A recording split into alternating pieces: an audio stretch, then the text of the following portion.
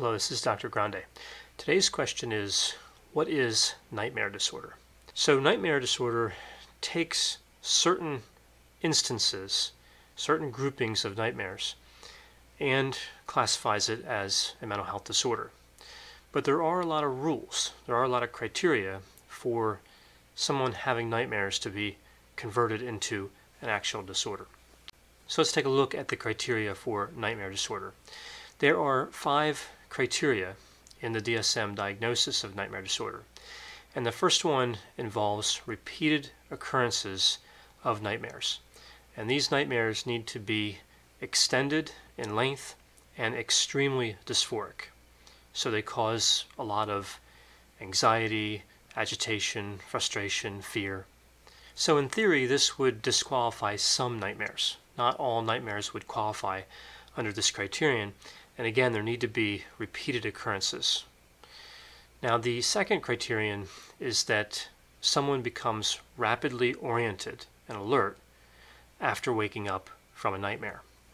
So specifically, the type of nightmares that are being referred to in the DSM are those that somebody wakes up from. The DSM discusses nightmares that occur where somebody doesn't wake up, and those are actually classified as bad dreams. And really, they're not classified at all, they're just referred to as bad dreams. And there is no bad dream disorder. So if a nightmare occurs and a person doesn't wake up from that nightmare and they recall details of it later on, then it wasn't a nightmare in terms of what we think of a nightmare disorder. Now, this second criterion, the criterion where someone is oriented quickly once they wake up, helps us differentiate nightmare disorder from non-REM sleep arousal disorder. And non-REM sleep arousal disorder has 2 types, sleepwalking and sleep terror. And oftentimes there's confusion between nightmare disorder and the sleep terror type of non-REM sleep arousal disorder. So this second criterion helps us differentiate because in non-REM sleep arousal disorders, someone is not oriented and they don't wake up easily. With nightmare disorder, they are rapidly oriented when they wake up. The third symptom criterion is that the disturbances, the nightmares, cause clinically significant distress. The fourth is that substances are not responsible for the nightmares, so they're not better explained by substance usage. And the last criterion is that coexisting mental health disorders or medical disorders don't better explain the primary complaint of nightmares. Now, as I mentioned, nightmare disorder can be confused with non-REM sleep arousal disorder. Nightmares occur only during REM sleep, so most of the time in the second half of the sleep episode. Now REM sleep does occur throughout the entire night, not just the second half, but in the first half, usually there's shorter periods of REM sleep.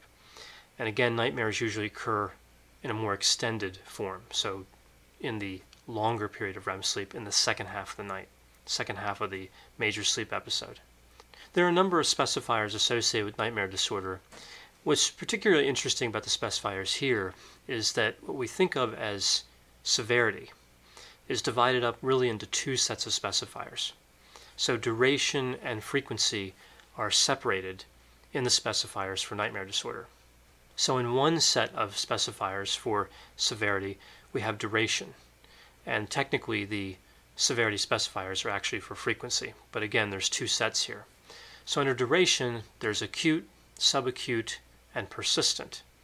And this is based on how long someone has had the episodes. So how long they've had the nightmares, the repeated nightmares. 1 month or less is acute, 1 to 6 months is subacute, and greater than 6 months is persistent. Now for frequency, here's where we see the traditional severity specifier: mild, moderate, and severe. And this is based on the number of nightmares that occur in a week. If it's less than 1 time per week, that's mild. If it's greater than once a week, but not nightly, that's moderate.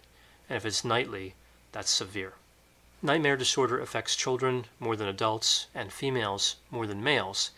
And it's not really clear what causes nightmare disorder, although we know there are a few factors that tend to be associated with it.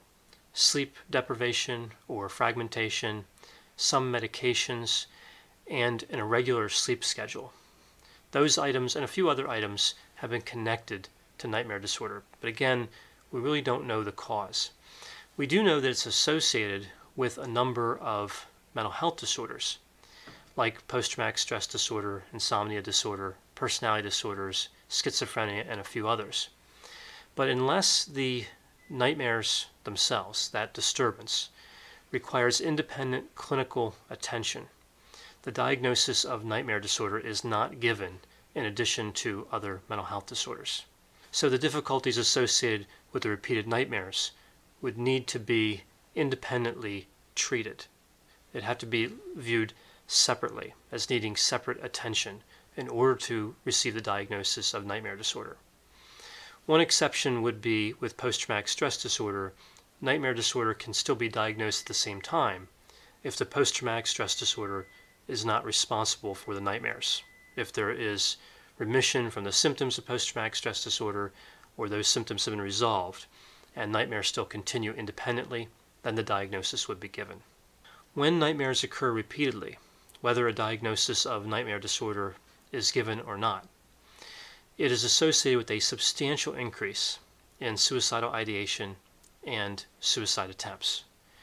So when individuals have frequent nightmares, even controlling for gender and the presence of other mental health disorders, suicidal behavior increases dramatically.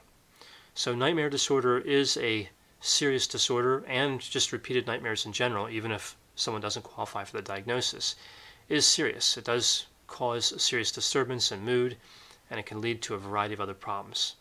So it does necessitate clinical attention. I hope you found this description of nightmare disorder to be interesting. Thanks for watching.